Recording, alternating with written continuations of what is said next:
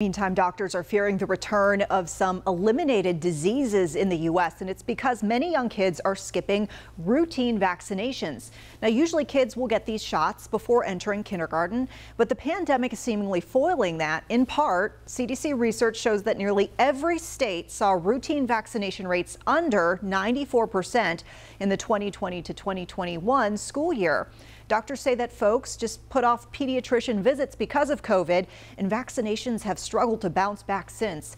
They say it's alarming because it could mean outbreaks of diseases that we haven't seen in the U.S. for years, like measles and polio. We don't want polio to come back.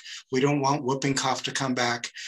We want to keep these things at bay. And the only way to do that is to have a very high vaccination rate.